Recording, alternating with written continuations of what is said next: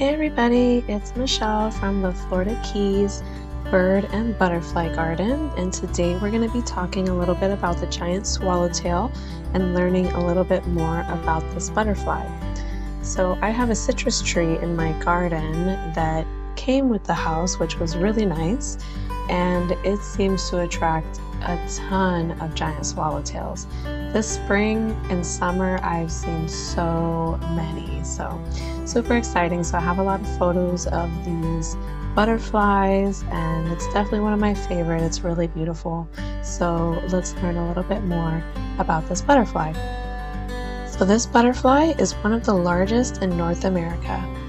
You can identify it by its chocolate brown, kind of looks like black from afar, with broad bands of yellow spots.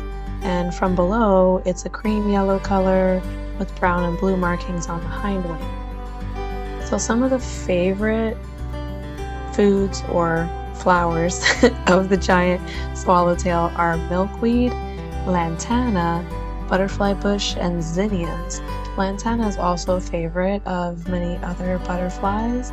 Milkweed is also a favorite of the monarchs. So if you have some milkweed, you can attract 2 for 1. I always like a 2 for 1.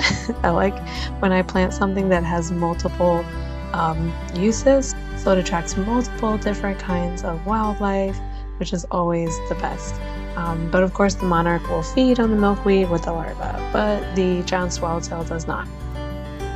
So the larva looks like a brownish yellow color with cream patches, kind of looks like a piece of bird poop. It's not a pretty one, it looks kind of nasty, but that's what it looks like. And the larval host plants for the giant swallowtail are any type of citrus, lemon, orange, grapefruit, kumquat, key lime, wild lime, any type of citrus, Hercules club, or wafer ash. This butterfly ranges all over Florida, so you can find it just about anywhere, and also much of the eastern United States, and is less common in the southwest or southern California. You're not going to find it as much over there. It typically stays close to wooded areas and close to the ground, which is true. I do see it, a lot in my yard. I see this butterfly. So their habitat includes woodlands, pastures, forest edges, orange groves, and of course, your local backyards. It's going to do its brood in late February and into November in northern parts of Florida, and it will brood year-round in southern Florida, and its abundance is occasional. So a little bit more about the caterpillar itself. Sometimes they're called orange dogs because of their occurrence on orange trees, and it is one of the few butterflies that has a separate name for the caterpillar. How special.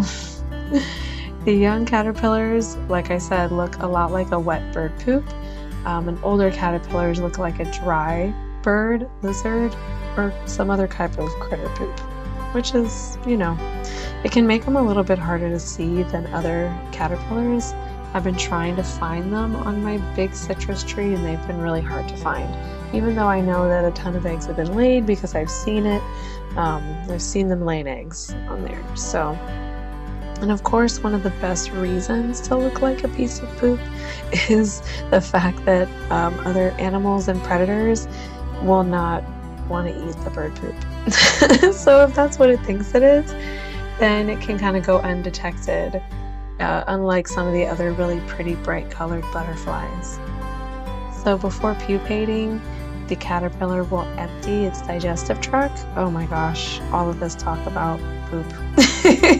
Swallowtail caterpillars tend to have a frass dump that is the last expelled excrement of the caterpillar before it pupates.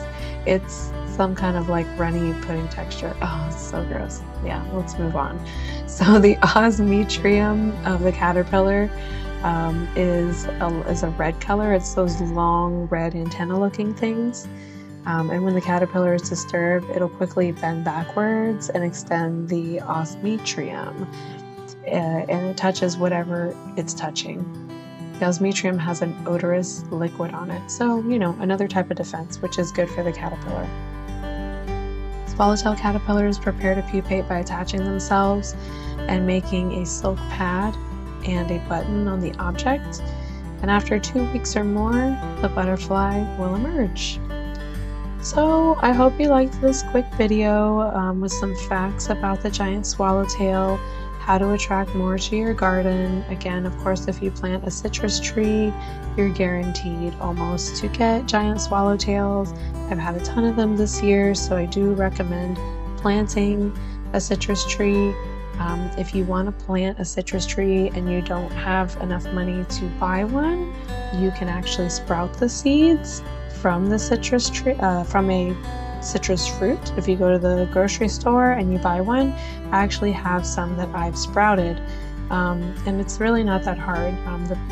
I'll make a video next about that if you want to sprout your own, and you can have your own citrus tree for your giant swallowtails. All right, everybody, thanks. Have a great day.